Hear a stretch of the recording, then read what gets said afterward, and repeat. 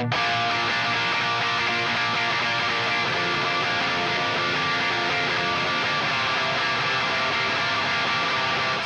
comes the Nastygram.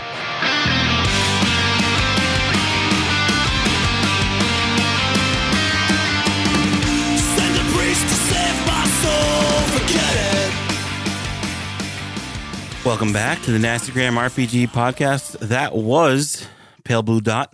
My name is John, and I was your handler. Hey, this is Jake, and I was Wee.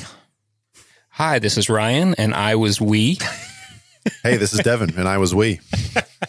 Hey, this is Matt, and I was the savior.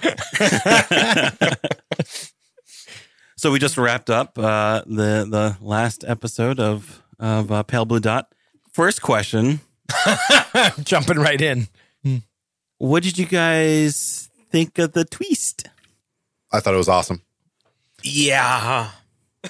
I think I can enjoy it more when it was already like a bad situation. Yeah. And then, we get the twist that makes it even more horrible. It makes me think differently about the horrible stuff that we saw first. Yeah. Wasn't so horrible now that we figured out what this more horrible thing was. I'll get to that later. Yeah. But it was fun. I just got to be along for the ride. My character lost some sanity, so I could act a little, we could all act a little crazy. That was awesome. That was fun. It was fun. Yeah. I said to you, John, in a message, because obviously I knew about it before everyone else, because you had to give me a lot of background, a ton of information. To prep me. Jesus. But I said at one point, I was like, this is going to be like playing Werewolf, like what's the other version of Werewolf? Blood in the Clock Tower. Blood in the Clock Tower or Mafia. Like one of those deception games. I was like, I love those fucking games. I'm all in. Yeah. Yeah, you should have seen the information that I sent to Jake. Huge info dumps. Wow. It was a Dan document. It was definitely a Dan document. Dan docs.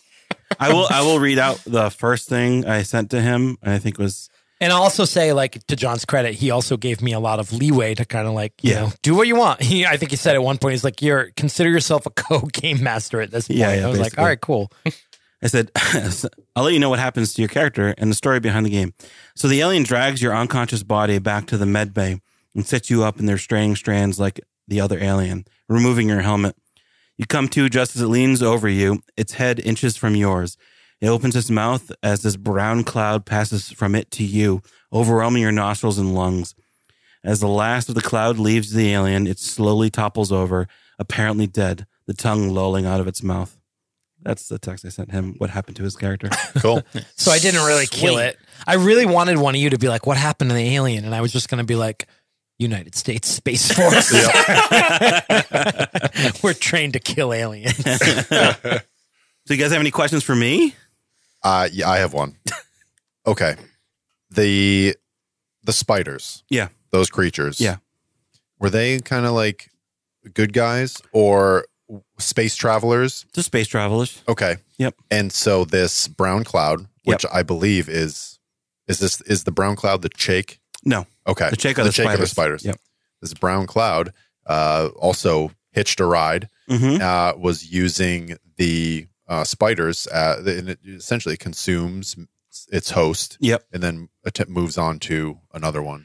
I'll say I was looking for an opportunity to do some exposition near the end. And to kind of explain that part, but it just never, because of the way it went, it just never happened. I did a little bit of quasi exposition when me and Devin time. But yeah, the Chake used this warp travel, and it rips space time and goes into alternate dimensions. And one of the dimensions it went into was a dimension that was consumed by a hive mind bacteria, and part of that hive mind hitched a ride on its way back into our dimension. And it began dumb because it didn't have enough material to process thought in a high level. And as it kind of went into that fight or flight mode, it fed on organic material, took over one of the Chake, and then started to learn how to think again. And as it got bigger and bigger, it became more and more sentient until it took over everyone and was able to reproduce. Yeah, I had John had already told me all that, and I kind of had this vision of this scene where like I got Devin, your character, kind of cornered, and I was gonna be like, and I was gonna kind of tell you that and be like, I know, or like no one knows that Arthur would have wanted to know this before he died. Yeah. That sort of thing. He did. He ended up finding out on his own. Yep. Right. Which was great. And then being like, but it's okay because you're all going to be part of us. Yep. That was fun. That was a very liberating moment. Yeah. Sort of towards the end. I didn't have to be afraid anymore. Yeah. I was, we are the apex predator here. There's no danger to us. Yep. And we are in control. Yeah. I was worried that, worried number one, that it was going to be way too convoluted in my own mind, and I was, and you guys wouldn't get the real threat. And I was worried that I hadn't presented that soon enough, especially for the short arc that this was. So, I don't know. Did you feel like you had enough time to discover that and kind of learn through all of the or get that mystery of like what really is the threat? And then I think at the very least, what we got, because of the scene of the shock being like taken at the end. Yeah. We got the idea that like that it's two separate things. Yeah. That it's that there's essentially three teams here. Yeah. Like there's us, there's the shock, and then there's the hive mind. Hive mind. So I'm like the details of like, they picked him up accidentally. Yeah. Like, that was kind of lost, unfortunately, but we got the general idea of all of it, I think, came across. Yeah. I think my character, like we talked about this before recording one time. We were at dinner, and that the best horror, I think, there's that moment of revelation when the characters find out what's going on. Mm-hmm. It's already too late. Yeah. And that moment when after Arthur took a bite of the fruit and his mask was off, and then the cloud approached him, that's when I think he realized what was going on. And that whole thing was you taking your mask off. They were like, "Oh, now it's time to take you over because you left yourself vulnerable." Because the suits themselves are hermetically sealed, so they couldn't get in. But I liked how that end unfolded. I mean, it was kind of unpredictable. We didn't know which way it was going to go. But that was cool. That was good. We didn't know if Victor was going to make it out. Yeah. Matt, I have a question for Matt. Yeah. So, what did you think was when?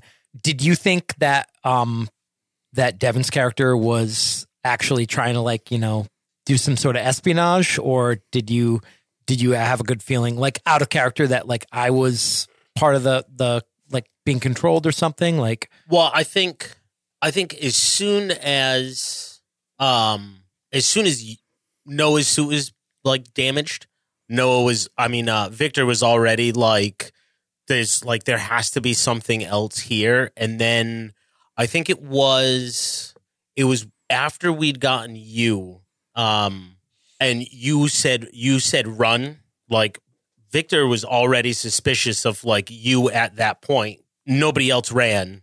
And when he got to that room and he saw that thing pulsing, I think that's when he realized that there was something else going on that he didn't fully understand. And at that point, he was on his guard from everybody. Yeah. And the other thing, like I was like, my thought process was I didn't want you guys to wake up any more of them because they weren't infected. Yeah, they were going to the ones that are in the pods, like the pods are hermetically sealed. Like they were, they would have been on your team. Yeah. Yeah. So I didn't want you to wake them up. So that's why I was like, we have to get away from these things. Yeah. So the first dead one that you find in the med bay was the first infected one that was killed by the other Czech.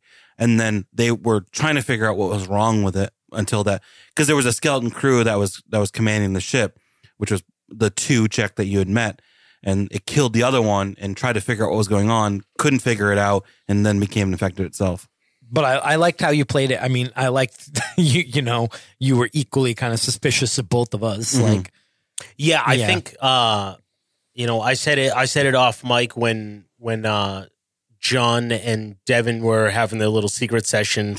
I said it to Ryan. I was like, I think, Victor remembered an old movie from the 1900s called One Flew Over the Cuckoo's Nest, where it was safer to fit in with the loonies than actually try to nice. Yeah. Fix them, or like, no, things are going wrong. He was more like survival mode of, okay, like everybody here is crazy, so he's not going to rock the boat as much as he can. He's just going to try to observe and get as much info as he could, knowing that both Noah and Arthur's suits had been opened up.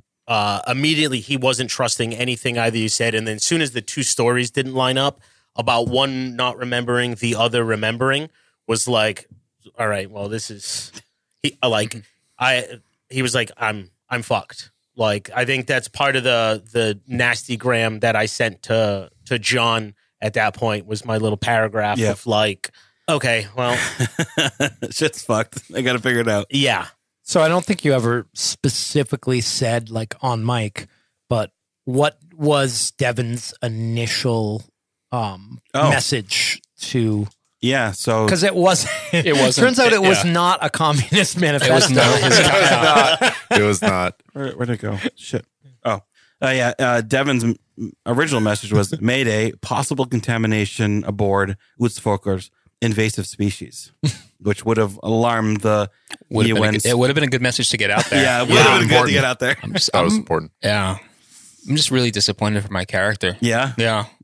I mean, he was, I think he was really close to actually, communicating with the What do you spiders. mean? The He's spider fully pen. communicated. He is with we. yeah. With we. He You now are God is. now. He now is the Is we. spider. Well, yeah. Although, Is there anything? and You can control the spider all you want. yeah.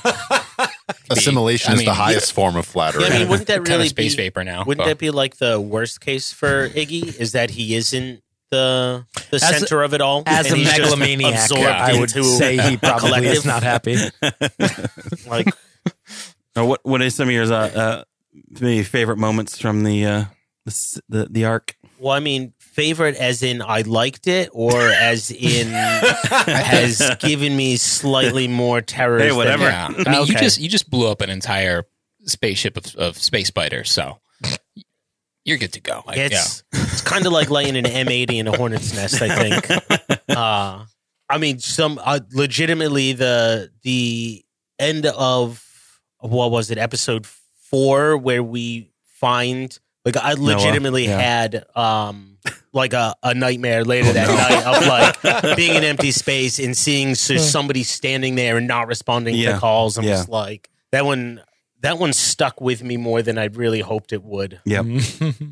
I think everyone's or Ignatius and Arthur, like their like first quote unquote contact moments when Ignatius has the dream of him and the spider and clacking and that was a total mind fuck. Like that took what I had thought about what was going on and it just turned it upside down and opened everything up. And then when Arthur first found the bud in the orchid, so the orchid was one of his I had a bond actually with it.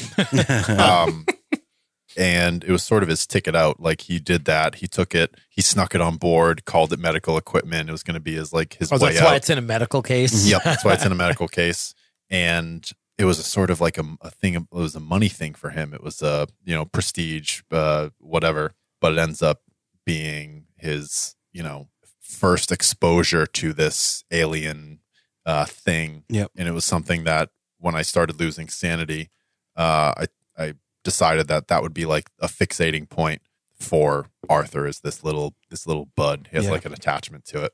Losing sanity it's cool in these games, especially, I talked with John a little bit about, what path my character was going to go down, and it gives him some stuff to do, when, manifesting some of the insanity like in the real world or whatever else. It's cool. It's fun. Oh yeah. I mean, the system, like it was a good system, good choice. Yeah. And I know you were talking about you used the sanity mechanic to sort of represent how corrupted people had been. Yep.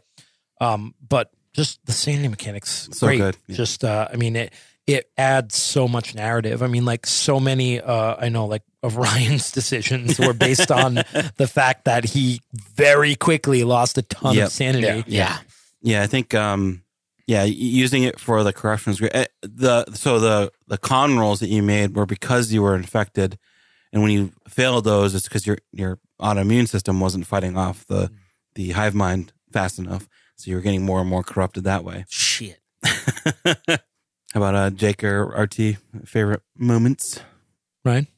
I just think like the whole descent into, I think to play out what Jake says is as, and kind of losing so much sanity in that in that one game. I think I dropped like 10 points or something. That's a lot. So I went from 55 to 35 very fast.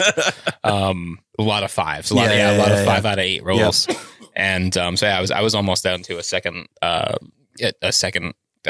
breaking point there. Yeah. Which I mean, really, I've hit. But, you're not playing Delta Green right if you're not losing a bunch of sanity and going crazy. But just to kind of really feed into the megalomania, and then I think the quote religious guy taking a bite of the fruit at the end was pretty perfect. Yeah. Yep. I didn't even make that connection. Yeah. I think that was my favorite part, was the eating the fruit part at the end. Yeah, that was good. That was good. That would be some good imagery. Yeah. Just like this gross acidic fruit like dripping down his face. Yep. I like how RT played the submit. So when you lose 5 sanity, you either fight, flee, or submit. And when RT, like when Iggy was like, short of prostrating himself before this thing, and that was just a super cool way to play it, because just running away is a thing, and fighting is a thing, but like just sort of having this like sublime moment while this enormous monstrous creature is coming down on us. It's just awesome. Well, I mean, his belief was that this is a progenitor species. Yeah. These are the ancient aliens that came to Earth. Yeah. Like created our civilization. Now they're coming back. They're coming back. Yeah. So that's why he was just so ready for it. Yeah. How about you, John? Did you have a favorite moment, or a moment you kind of didn't expect? Or well, one of my favorite moments is the fact that you rolled a 99 on that dodge roll. Yeah. Oh my God. So perfect. Dude, I Because we were talking before, about it like, so we knew I wasn't going to be there for the third game. And so we talked about my character getting taken, which worked out so well. Yeah. Like, I'm so glad I wasn't able to be here that week. But I literally was going to lie about and it. Yeah. say I rolled the 99. No, he literally rolled the 99. I rolled the 99. And I went, well, that's easy. No, I really like the kind of build up that you guys had of like the kind of interpersonal like talks that you had to build your characters. One of the things I think maybe I didn't do enough of, but it was a short arc, so it's really hard to hit all these points, was to pull into your motivations. And like Matt's motivation, I don't think I pulled in enough of that communication side, because I didn't really know how I was gonna like relay that for this like spider species, But it was kind of inspired by reading the Heart RPG, where that's about descending into some dungeon that's kind of trying to give you what you want, but in a bad way. So the whole idea was that this creature, this hive mind, was trying to show you that what you wanted was to get this, whatever it was, to Earth. And it was going to string you along with those promises. So using those motivations, I was really trying to, but it was kind of difficult with the short period of time. Is that why Arthur? Yeah. Is that why Arthur was thinking like, oh, it's this amazing superfruit? Yeah. Yep. Yeah. Was that the corruption of like, this of is that thought, going to solve world hunger and everything? Okay. And the fact, like showing him that plant in his room was meant to be like, this is an exobiology discovery of the ages, and it'll probably make you a shit ton of money, pay off your debts, whatever. And just showing the alien was showing, the hive mind was showing that to him in his room, and then led him into the greenhouse where he saw the rest of it. Sick. I mean, Iggy's was pretty easy to kind of with the dream sequence and all that. That was the hive mind trying to tell him to bring it all back to Earth, and to spread the brown love to everyone. I can get behind that. Yeah. Play the brown note on your stringed instrument. Should we talk about player versus player?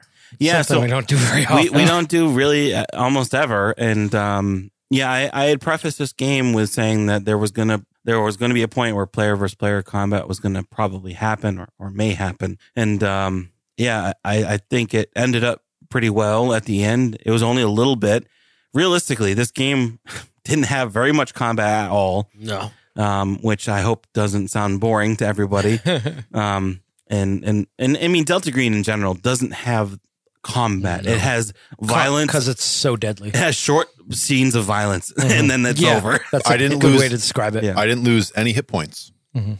My body wasn't damaged, Yeah, just but your mind. it's your mind. It's your mind. The only one who lost hit points was RT, I'm down 2 hit points. 2 hit points, and from spinning at like concentrically around the ring and then hitting the ring, and then only taking 1 hit point, and then one's only taking 1 from the laser. How many hit points do you have? I start with 12. I have 12. 10. Yeah, So that, and- I mean, if the rolls had gone differently, Oh, yeah, they those could've 2 been things could have killed you. Yeah. Victor probably took some hit points at the end with. Yeah, because I think a the- couple. Maybe a few. was it It was D6 and D8, right? Yeah, I think D6 I had, and D8, yeah. I think that the reason the PvP worked is because in a way it wasn't actually PvP Yeah. because like You all were because helping the I story mean like move along. right by the time it was like, all right, we're not playing our characters anymore. We're now kind of essentially NPCs. Yeah, you know, and that's why because like I kind of wanted to lose at the Yeah. end, Yeah, I know, but I yeah. wanted to make a cool story. And the rolls, I mean, it's very simple. Each player rolls. You resolve the roll, and then that informs the fiction. It's not the call it combat or the scenarios, initiative scenarios where we're measuring things in moments. You don't get bogged down in a bunch of rules like the scenes. They flow in this more narrative game. Yeah, I think the real key to like having a game with PvP is just that it isn't about like ego. It's not about I want my character to win. It's about like I want to tell a cool story. Yeah. Yep. Yeah, and I think it almost always should be prefaced ahead of time with the players, and they should be in somewhat of agreement that that's going to happen, or at least know that's a possibility. Because if I had sprung it all out on you that Jake was going to be a traitor, and then you're going to fight him, and I didn't preface it that there might be PvP, maybe there would be like, oh, Jake's character kills Matt's character, and maybe there's some whatever animosity there. But I think in general you should always be in agreement that might be a possibility. And I think that adds more tension just from the beginning, where like, we're told, PvP, what are you talking about? Yeah, we're told that there's going to be PvP, and then we all come in, and Jake's character, Major Hayes, is the only one with a gun. Yeah. And he's the only one with firearm skills. Mhm. And we are, a bunch of scientists and whatever, and we don't have weapons. So that, threat of, if something happens, Noah's the only one who can defend himself. But what if something happens to Noah? Yeah. What if Noah's the bad guy? Yeah. It instantly, that whole time. Power like trips. Yep. Yeah, I think it worked out. It's tough because you kind of want to be good at everything in Delta Green, or at least have a team that's good at everything. And to some extent, you guys are probably the worst people to send on a ship. The worst All right, team. 100%. But I mean, what makes a good horror movie is people who are out of their element, not able to do the things that are necessary. in a funny. I mean, but also like they didn't. The people who sent us didn't have any idea of what the threat was. Yeah. Because at one point I was thinking about you guys have seen Prometheus. Yeah. Like they send this like team to this planet where there's like been an alien attack, and I'm like, they sent the dumbest people in the fucking universe. Like, why did they are this multi-gazillion-dollar company, and they send like the idiot squad. Yeah. But like I think that it makes a little more sense because the scientific mission and and to be honest, like it's no one's thinking like, oh, there's going to be aliens out there, And I think in the first episode, I was like my character, like I was trying to get across the fact that like my character didn't think this was like a serious thing. Like Someone thought there were going to be aliens there. I'm just saying. I'm like, they sent Ignatius. Like this isn't a big deal. Yeah, it was low budget, contracted from the UN to some private company. Yeah. Obviously not important. And, they got a couple of old guys and retirees. and the babysitter. Yeah, 2 geezers, the fail son, and the babysitter. Yeah. I thought the pacing was really good. Yeah. Yep. Good. Like the reveals were good. Yeah, it was cool. I think it's tough, when we did the Ithaca project, we had all of Ithaca, New York. We had all these locations and, you know, the campus and, you know, Dr. Zwicky's house and all this stuff. And in this game, we had the ship, and then we had to go out and explore the asteroid and stuff. So we didn't have this big sprawling place that we could go and examine and stuff and explore. But I think, John, you did a good job. We have this confined space.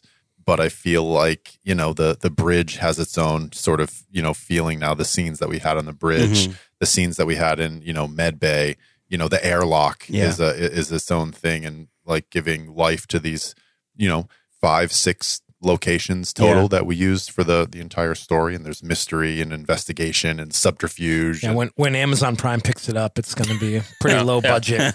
Set design. I had a question, John. So there was another door in the incubator chamber that we never opened. Door in the there was obviously the way we came in with all the pods. The pod room. That was to the ring. That was to the ring. Okay.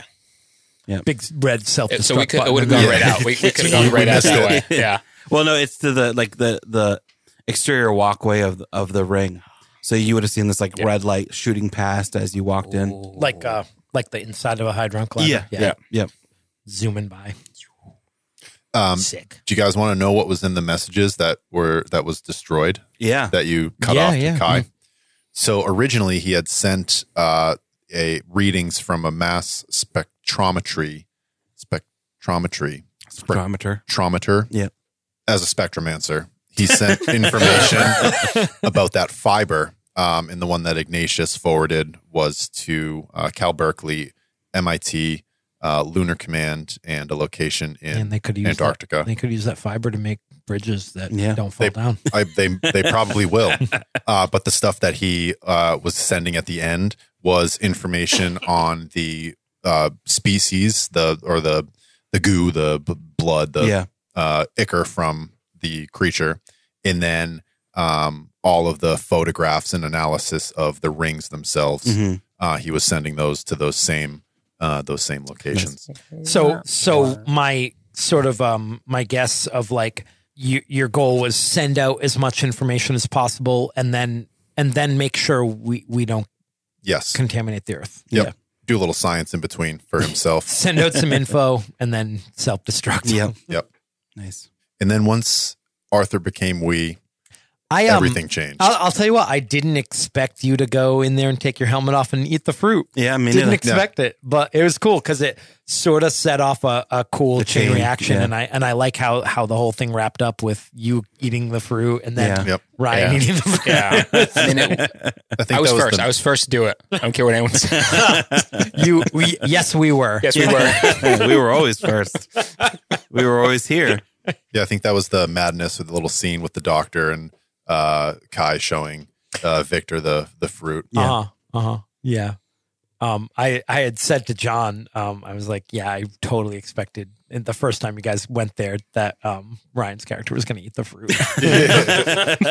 I wish it tasted better. It was cool. Yeah. I wish it tasted better. Had you failed at sanity, it would have tasted good because you would have been thinking that it was sustenance. But oh my God. His fucking just keeps eating it and his face is melting off. We find him and his like whole lower jaw's gone. God.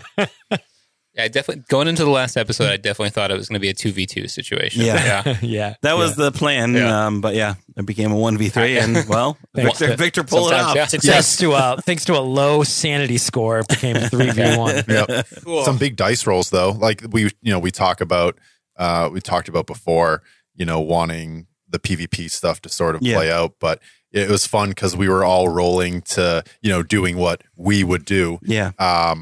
And everyone's rooting for Matt. Everyone's rooting for Matt to will. And we had some awesome rolls. Yeah, I was gonna let it roll out, and if you catch him and kill him, then it enters Earth. Then we the other one. The other ending I had in mind was that you guys were gonna let the UN ship approach and then get on board, assimilate it. Yeah. And then there was as the air stabilizes, the door opens, revealing 3 Space Force personnel carrying medical and ship repair equipment. They all salute as Major Noah Hayes greets them. Welcome aboard the Usfucker. We're glad someone heard the call.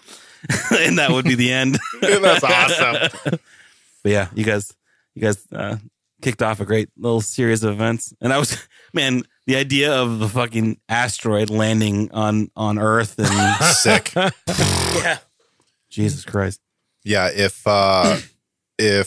Victor didn't make it off, you know, when he was first assimilated, when I first heard we speak, I was like, I'm gonna get in a pod and we're just gonna go to Earth. Yeah. Your last one was that he just continues jetting off into space. Yeah, that makes sense. Nice one, John. Yeah, well, Very well done. Thank you. Thanks for playing. And we'll get on to some listener questions now.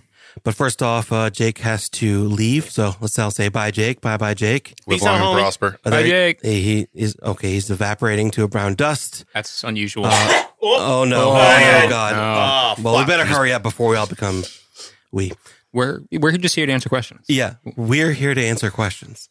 And all the questions you guys have. Yeah, great. So the first group of questions comes from Andrew, our friend from the This Is Not Happening podcast. Also ran a game for us last night, which was kind of exciting. Hopefully you'll all get to hear that sometime soon. It was a wacky time. But yeah, he says, congrats on getting through the arc. Complex, thought-provoking sci-fi gaming is definitely my cup of tea.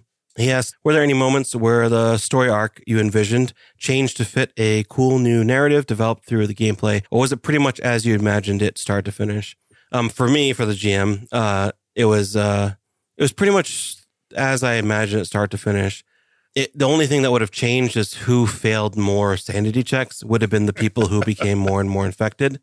I mean, Okay. yeah, because like had Victor or Arthur started to lose sanity faster than Iggy, I would have probably leaned more on them and their desires for what was going on, and kind of pull them into the hive mind, as opposed to Iggy and then Arthur and then Victor. Obviously, resisted. Escaped it all. He escaped it all. In a way.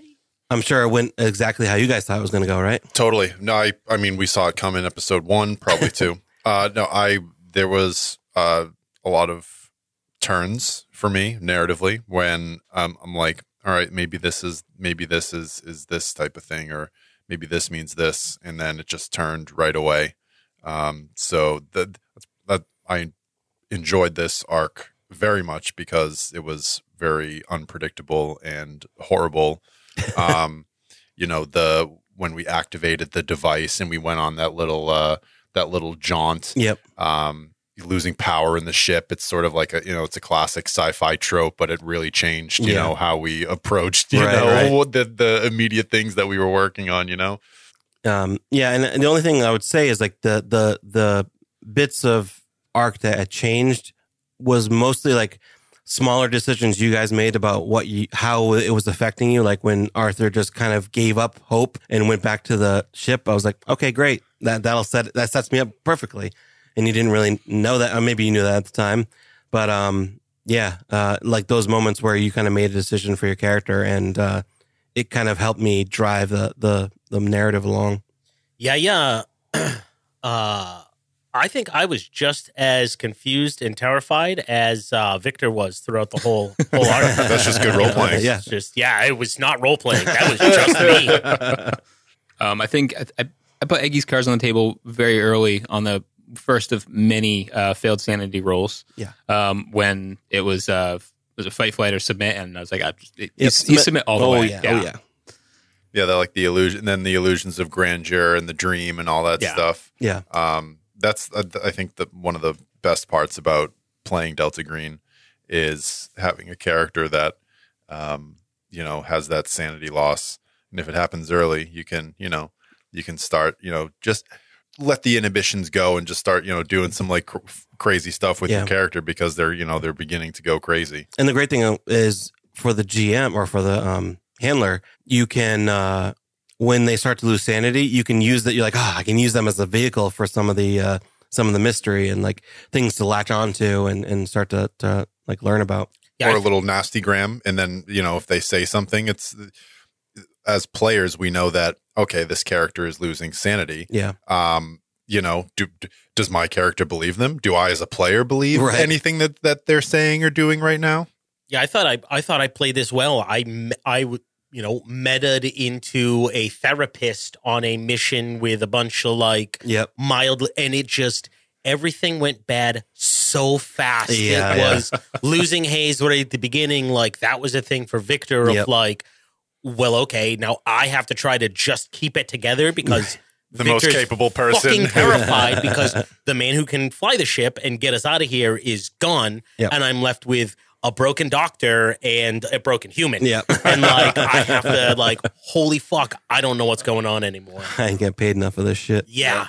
The another question that he had, which is pretty simple to answer: what would happen if the alien ship wasn't intercepted by the players? That was going to happen no matter what. That was the mystery. It would have been a pretty boring game if you guys just flew off into space and said, "Where's the ship?" We went the We wrong way. missed it. Just go home. All right. But last question from Andrew: would a nuclear missile be enough to destroy the alien ship? And that's a good question. Nuclear. It depends. I mean, I guess so. But like the thing about nukes in space is that they don't have air resistance to like build up pressure against. So the pressure wave doesn't really happen as much, I think, on in atmosphere. So Yeah, I think probably would have been would the missile have been able to break through the the rock? crust, yeah, because it was a lead crust, so You- it was a heavy Yeah. metal crust. You need a Yeah. crack mining team. To Yeah. get Oh, it. yeah. You would need a crack mind. Yeah. Maybe get Bruce Willis or Yeah. Yeah. Yeah. Yeah, you wouldn't want astronauts for No, that. no, Like, no, that's no. silly. they don't understand Michael Clark mining. Duncan. Of course not. It's easy to train an astronaut. I think Steve Buscemi's up there for some reason. Yeah. Bing Rames. Big, yeah. Yeah, I mean, I always got to remember the black dude that dies. that's well, yeah, and I mean, at that point, like even at the point where everything was going wrong near the last two episodes, the wider UN community didn't understand the issue, didn't understand what was going on. None of the communications got out, so they wouldn't have known that it was a danger and that they should blow it up. But yeah, I think there was a couple endings, and maybe one of them would have been that you somehow get power online and get comms, and they send missiles or bombs or something to I mean, we destroy it. probably should be thankful it was the UN and not the US. Yeah. Because we probably would have just blown it Yeah. up right off Yeah. the Well, jump. Arthur tried to alert the communist The communists, government yeah. of Antarctica. Yep. But The comms are offline, unfortunately. Next couple questions come from Peter, our good friend Peter, from the on Discord. What's good, Peter? What's up, Peter? what's up, Peter? What's up, Peter? What's happening? First and foremost, absolutely love the arc. Isolation horror is a favorite of mine, and trying to get that to land in a TTRPG can be tough, but y'all knocked it out of the park. Thanks, Peter. That's a good way to get your questions read online. Is Oh, to yeah. just gas us up before you ask the questions. Yep. Great. On to the questions. When Noah got left behind, was there a side session with Jake to discuss what happened?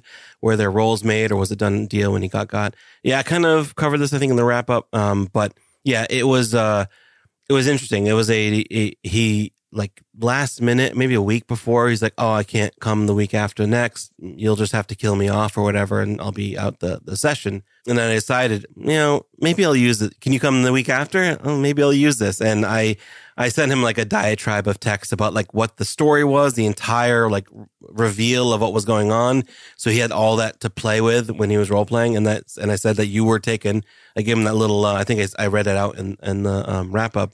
I gave him that little scene where his body was consumed by the hive mind. And yeah, and he was down for it, and he came back, and he was basically a second GM at that point, which was awesome. And the roll, he had like a critical fumble too. Yeah. The Yeah. last That roll was he a made true before roll. That was a true roll. the session, it worked out perfectly. Yep.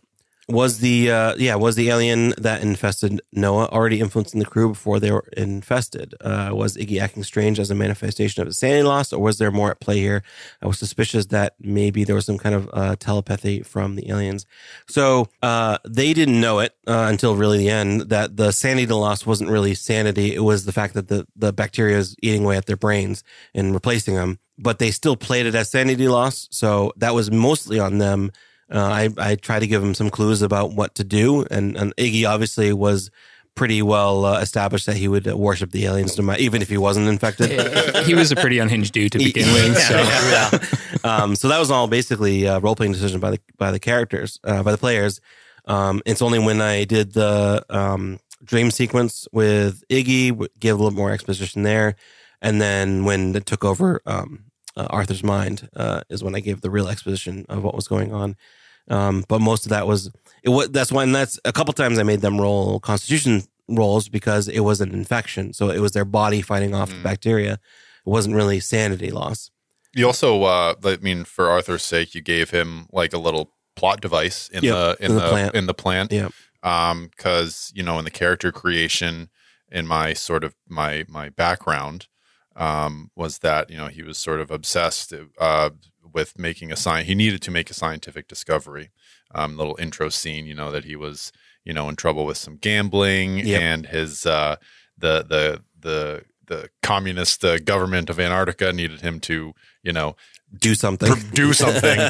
So he was really fixated on making some sort of discovery. He was defeated because these missions don't usually pan out. John threw me a little bone, and you know, I latched right onto it, and that sort of became his you know, the vehicle by which he lost his sanity, is, you know, this obsession over this thing. And eventually when we find Noah back in the garden, you know, it's sort of, that's the point where he sort of tips over and submits. Yeah. And I think the other part is like, so you two got more sanity loss. I don't think, Victor, you really only lost a little bit of sanity, but you never got to a breaking point. Nope.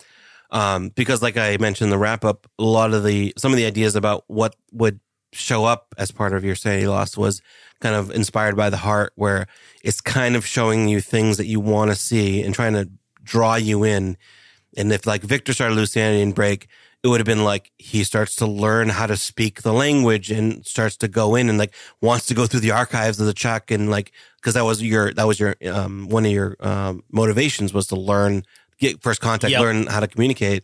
But I think like at a certain, like even after probably the second episode, he was already fuck this. Like, who cares if we could talk to him? Like, we got to get the fuck out of here. 100%. Whereas if you had lost more sanity and broke, it would have been like, you know, you can hear it talk to you, or you can read some of the language, or you feel the vibrations and it can talk to you, and you can learn some stuff off of it. And that would have driven you into the same way it would have been for Arthur. Yeah. That was some of the inspiration for the loss of sanity mechanics there. Actually, that leads me to a question. Do you, early on, you know, as we start playing one or two sessions in, as you know, as the handler, you learn more about the characters as we play them. Do you sort of map out sort of little points of how sanity loss would manifest, how we would get pulled into, you know, becoming we? Not really. I had a general idea of what I would show you, but I wanted to make sure like opportunities that came up in gameplay would then be ways for me to pull you in, like the garden, or if you stumbled upon their archives, or like that central computer in the pod and got some more information there.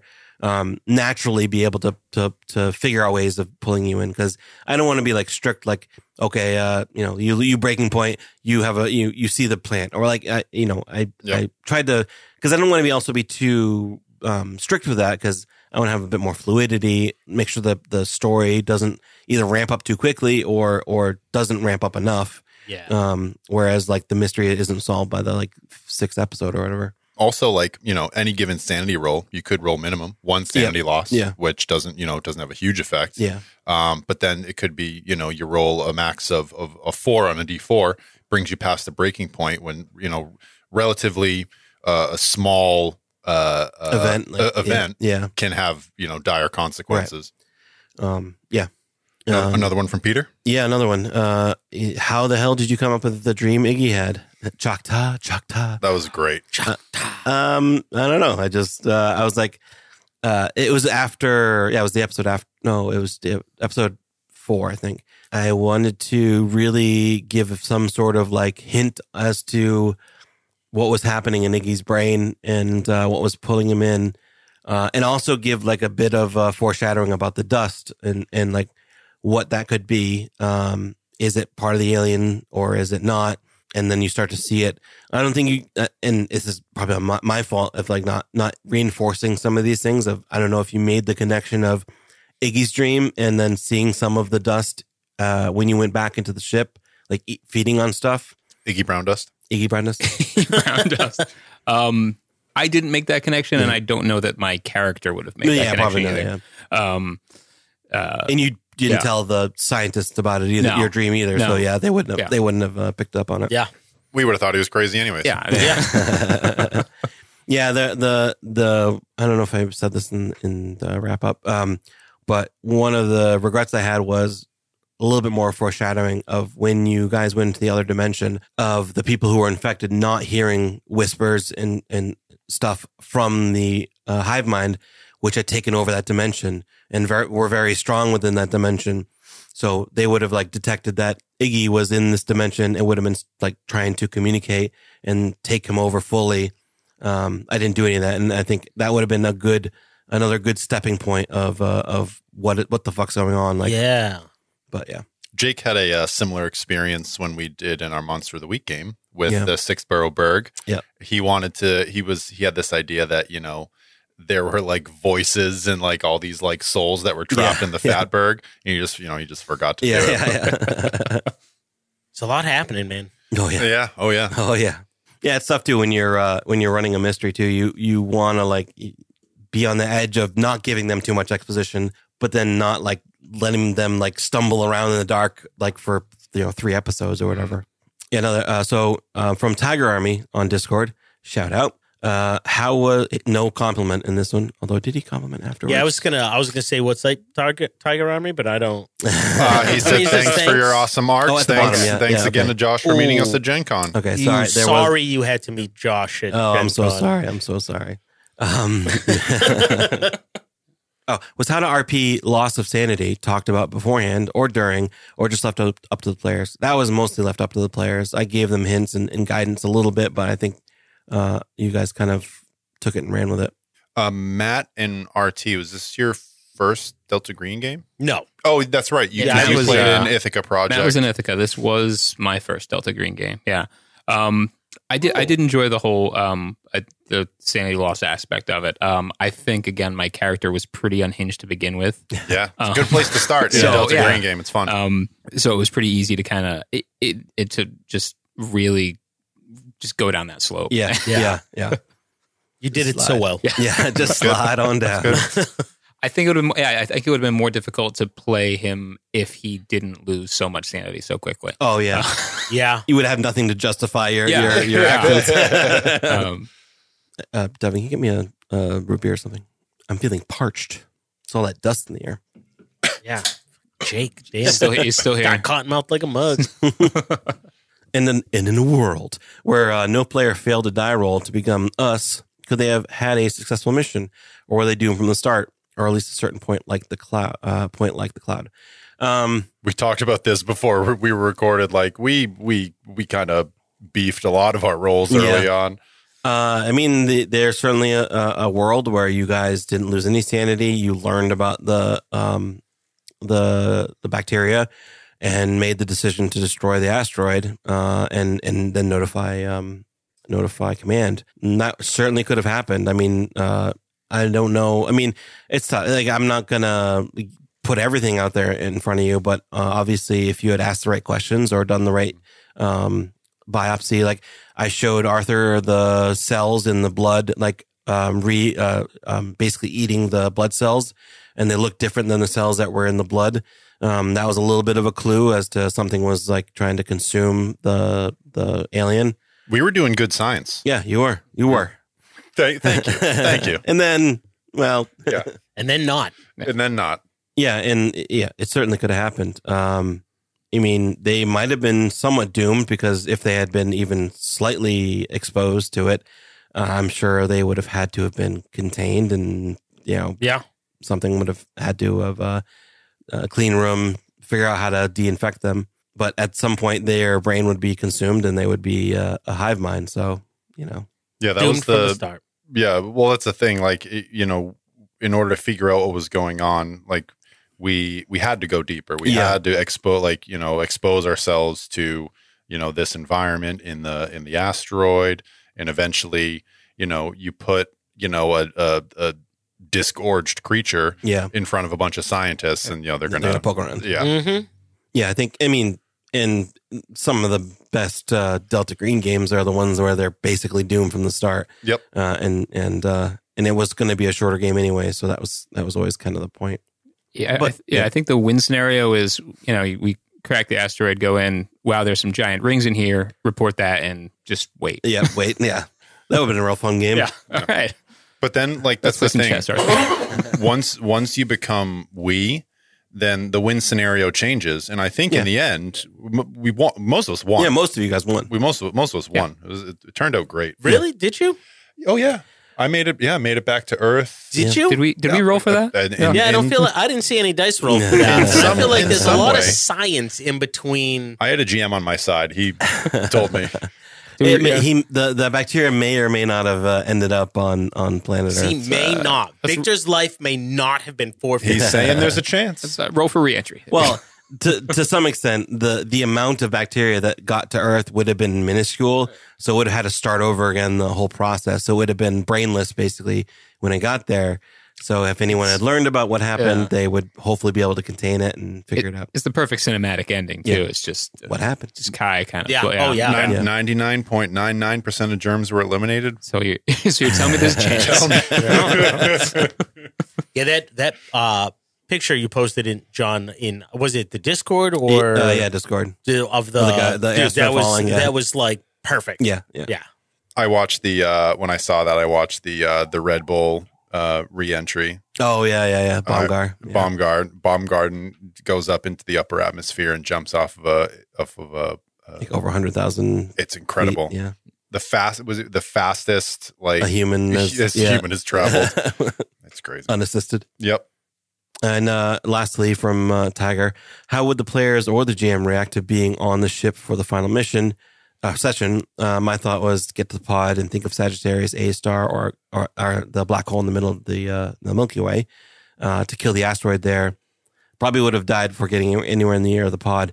So the only reason that Noah was able to move the pod was because he wasn't Noah. He was a Choctaw, and he went into the pod and controlled the ship. It wasn't because Noah had any ability to control it. So yeah, that it would have taken a we to do that, and they would have done that. I don't think that ever even crossed Victor's mind. Yeah. I don't think he would have ever been like, I'm gonna steer the ship. Right, Like that would never. Yeah. And at that point, you didn't trust what Noah was saying anyway. So, like, he said, I just figured out how to do it. And you're like, I don't know about that. We're fine. I mean, the other scenario would have been you wake up another of the Choctaw and try to communicate with them and then try to get them to steer the ship. But that would have been, because I actually hadn't really thought about how they would react to a normal Choctaw, a non-infected one, because the one that you met was fully infected. It wasn't at all a Choctaw. And I'm they're spacefaring race. I mean, they probably would have been somewhat sentient, like logical and sentient, and maybe had been taken aback or thought you guys were attacking. But I don't know. It would have been interesting. Good questions, Tiger. Yeah, great questions. Sir Tom from Discord. To the GM, did any of the actions taken by the players catch you by surprise? Did the game run according to plan? Was there any scenario you envisioned where the players could win and make it out alive? Finally, what did you make of humanity's chances if the hungry hive mind survives re-entry and make it to Earth? Take me by surprise. Well, it was not surprising because it's Jake, but the amount that he really helped me like storytell in the end was really helpful. And some of the decisions he made were things that he had come up with and made on his own and kind of move the story forward. Like I said, Arthur going back to the kind of giving up hope and going back to do his last bit of science before everything is gone was pretty good. Just doing my duty, Yeah. Good communist. Yeah, just good communist. science. Good comrade. For the us. Yeah, but yes. Yeah, in Iggy doing the fact that you were like submitting so much, like right off the bat. I guess it wasn't really surprising, but it was also really really great for you to push that forward. But yeah, it basically ran according to plan. I think we already kind of touched on this, but I don't think the players would ever have made it out alive, but they could have won by destroying the asteroid before it got anywhere close to Earth. Although the hive could survive in space, but you guys didn't know that.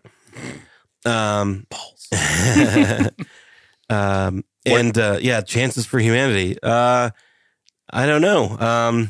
It depends on where it lands. Yeah. If it lands somewhere remote And I kind of talked to my wife about this because she had listened, and she's like, "Oh, wouldn't it be kind of cool where it like lands in like South America in the Amazon, and there's like stories about shit happening, and they send a team in to go figure out what's going on, and you guys play the team that goes in and That would be tries to clean up." so That's another cool. great Delta Green game. Yeah. That's a perfect Delta Green game.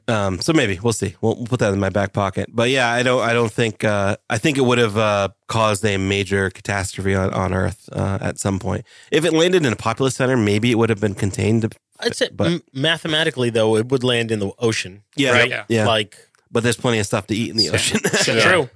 Ooh, Sharks. that goes back to the monster of the week. There's tainted tuna. Oh yeah. Oh no. Yeah. Top of the food chain. Yep. That tuna is a hive mind. The Emperor Shrimp. Oh, And then to the players, when playing in a setting like this, how much do you allow yourselves to be influenced by classics like Alien and The Thing? Do you try and put them completely from your mind, or are there occasions where you think it's fun for my character to take this action because it fits with the genre? I think for me, it would be subconscious. I don't think I actively think about it, but I mean, I've spent the last 30 years like absorbing Yeah. those things. So I think probably a lot of it bleeds into it. But I mean, some of those are just, they're classics, and it's the perfect, it's the perfect choice Right. to make in that situation. To make it And it's interesting, Like, yeah. like there isn't, it doesn't feel like there's another way to go sometimes. Yeah, I feel like, to answer the question directly, I don't think there's a way to not be influenced by those things.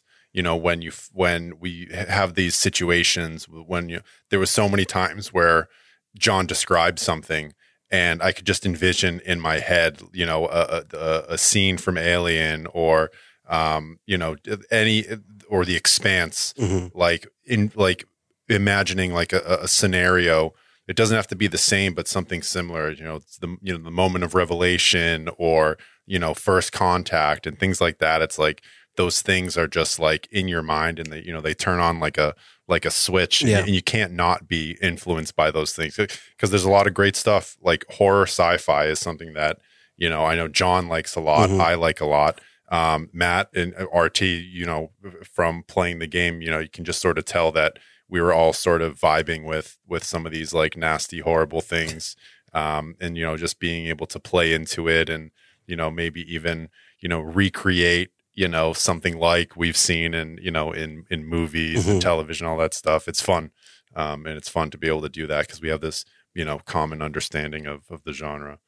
I think it was episode 3 where my tag at the start was that he's in Aliens but thinks he's in Contact. Yeah. Yes, right. And that was pretty much how I played it the rest of the way, is that this is not a scary alien experience. These are friends who we are welcoming to our world. So, which was a fun counterpoint to what I, you know, actually see happening. Yeah. To play it as someone who's like, oh, this is great. These, you know, they're here to They're here to talk to me. Yeah.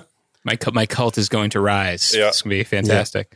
Yeah, I think sometimes you want to play it as if like you're as smart as your character, and you're going to do the always the correct thing, but sometimes that's not the right choice to make, because it's not very interesting. It's you want to make the interesting decision, you know, maybe bend the character a little bit to make a dumb decision that you know will be interesting, or to move the plot forward, because otherwise you're just going to sit there and or you would have all like contained yourself on the ship and left or whatever. Yeah. But yeah, but that's no fun. We're here. Okay, we're here on the asteroid. Yeah. You're here.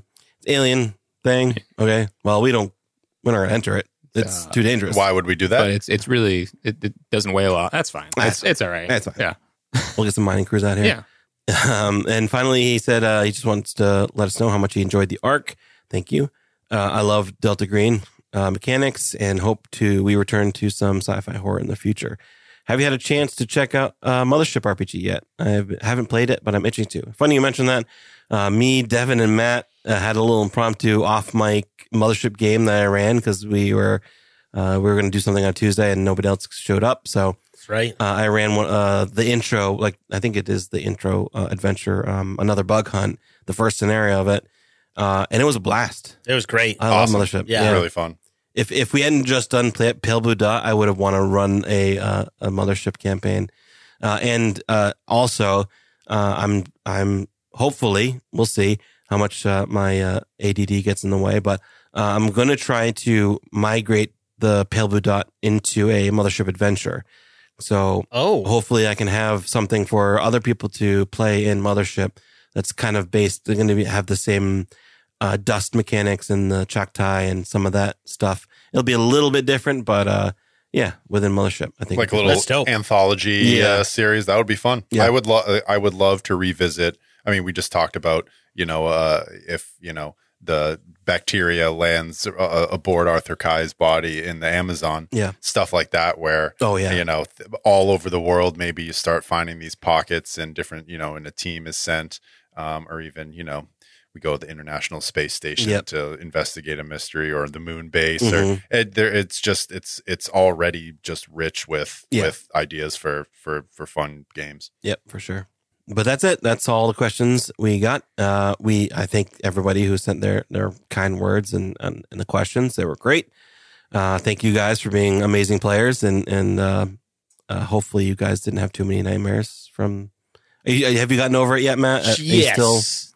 Listening to the finale. Yeah. The other day, I little PTSD. Didn't sleep super great. Had a little bit of anxiety that night.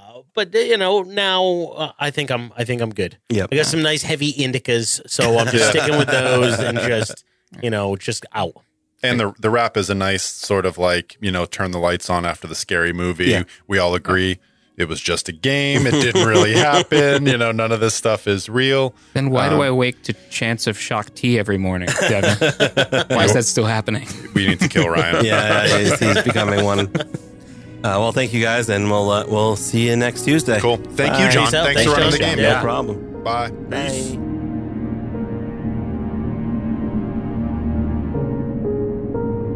Thank you for listening to this episode of Pale Blue Dot. Please spread the word, leave a review, tell a friend, confess listening to Nastagram to a priest. Anything and everything helps. Intro music by Wilhelm Scream.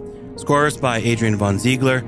Check out our page at NastaGramRPG.com, where you can find links to all of our socials, as well as information about our other arcs. Stop on by the Nastagram Lounge on Facebook.com and let us know your favorite horror movie trope.